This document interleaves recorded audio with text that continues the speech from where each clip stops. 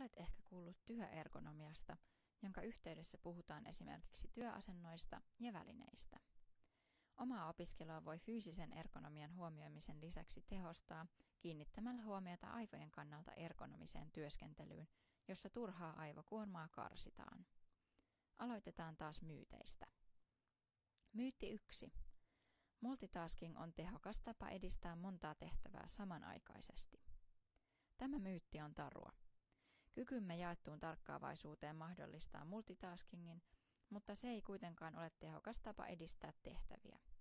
Emme nimittäin aidosti pysty suorittamaan 2 tehtävää yhtä aikaa, joten kuormita työmuistiasi tarpeettomasti.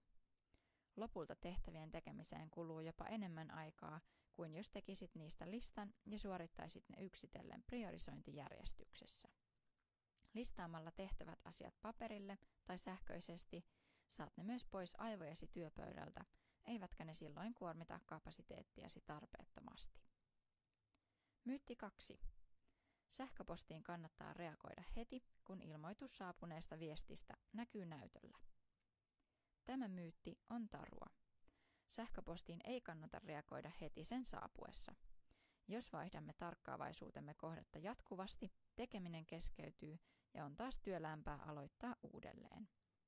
Sähköpostien lukemiseen kannattaa esimerkiksi varata päivästä oma hetkensä, sillä on ajankäytön ja muistin kannalta tehokkaampaa vastata kaikkiin viesteihin kerralla. Lisäksi kannattaa muuttaa sähköpostin ja muiden sovellusten asetukset niin, etteivät näytölle ilmestyvät ilmoitukset tai äänet kaappaa huomiotasi ja keskeytä muita tehtäviä. Kukaan ei voi olettaa, että reagoisit viesteihin saman tien, mutta tärkeisiin viesteihin on toki kohteliasta vastata viimeistään seuraavana päivänä. Tee myös somen kanssa samoin kuin muiden tehtävien kanssa. Aikatauluta päivääsi somehetkiä. Puhelimeen on myös olemassa erilaisia sovelluksia, joilla käytön saa itseltä estettyä tietyksi ajaksi. Myös kännykän siirtäminen pois näkyviltä voi jo auttaa lieventämään kiusausta selata uusimpia viestejä tai päivityksiä. On myös tärkeää huomata se, etteivät laitteet ja sovellukset itsessään meitä häiritse. Kyse on siitä, että annamme niiden häiritä keskittymistämme. Myytti 3. Pieni häly auttaa keskittymään. Tämä myytti on osittain totta. Osa meistä pieni häly voi auttaa keskittymään ja työskentely voi olla sujuvaa vaikka kahvilassa.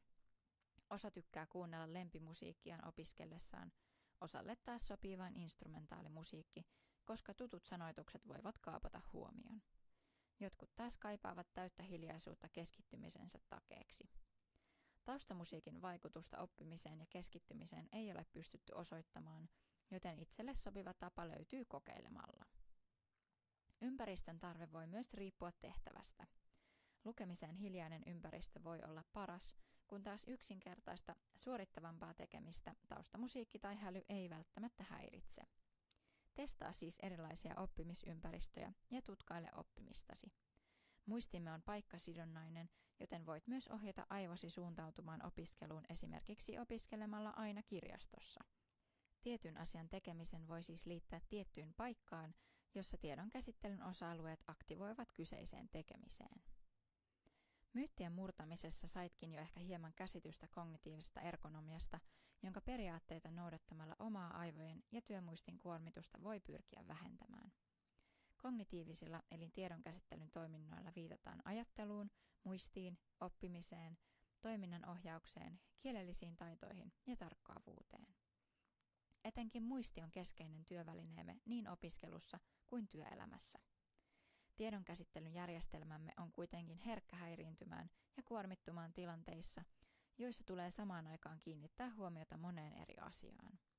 Tarkkaavaisuus on valikoivaa, sillä aivomme pystyvät käsittelemään vain rajallisen määrän tietoa kerrallaan ja vain tarkkaavaisuuden piirissä oleva asia prosessoidaan. Työmuisti kuormittuu hyvin helposti, jos käsiteltävää tietoa tulee liikaa. Työhön ja opiskeluun liittyviä muistia kuormittavia tekijöitä ovat esimerkiksi puhehäly, eli puhe, joka ei liity tehtävään, huomiokaapparit, eli liike, äänet tai valon välähdykset esimerkiksi puhelimessa tai tietokoneella, keskeytykset, tietotulva, eli liian suuri määrä tietoa ja multitasking. Mikä siis avuksi? Ensin on tärkeää tarkastella ja arvioida oman työskentelyn olosuhteita. Pohdi, missä, milloin ja miten opiskelet. Löydä sopivia ympäristöjä eri tehtäville. Etsi sopiva paikka, jossa pystyt keskittymään opiskeluun ja et kärsi tarpeettomista keskeytyksistä tai puhehälystä. Tarkastele, mihin aikaan olet virkein ja tuotteliain. Muista tauot. Kun irtoat tehtävän ääreltä ja teet jotain aivan muuta, tauko mahdollistaa palautumisen ja voi helpottaa myös siirtymistä tehtävien välillä. Taukojen lisäksi myös uni on tärkeää. Unen aikana aivot puhdistuvat, muistijäljet paranevat ja oppiminen tehostuu. Sen sijaan stressi estää oppimista unen aikana. Nukkumalla lyhyet, maksimissaan 20 minuutin päiväunet, voit myös edistää oppimistasi ja leputtaa samalla ahkeria aivojasi ja kuluneista työtunneista. Muista myös muut terveelliset elämäntavat.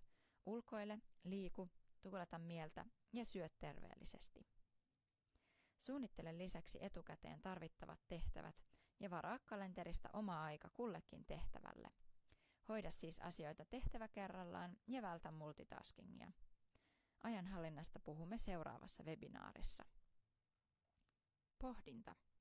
Mihin seuraavista häiriötekijöistä aiot tällä viikolla keskittyä aivokuorman lieventämiseksi? Mieti myös, miten toteutat siihen puuttumisen. Puhehäly, huomiokaapparit esim. Sovellusilmoitukset, keskeytykset, tietotulva, multitasking. Seuraavassa minivebinaarissa käsittelemme korkeakouluopiskelijalle tärkeää työskentelymuotoa, itsenäistä työskentelyä sekä sen keskeisesti mahdollistavaa oman ajan hallintaa.